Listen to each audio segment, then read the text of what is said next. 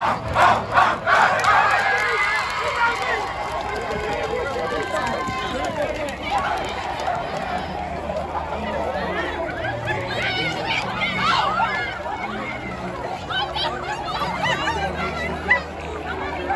are at Blanc for Midnight Madness.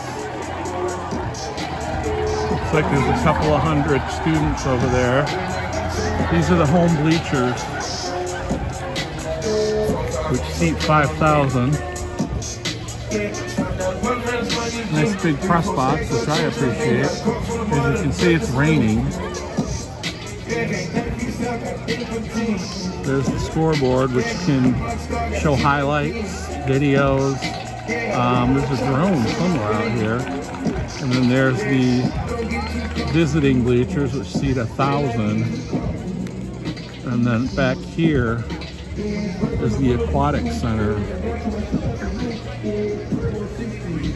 Athletic director Jared Dome couldn't give me a price tag for this, but he said out of the 86 million that voters approved, they're going to upgrade softball, baseball. They built this.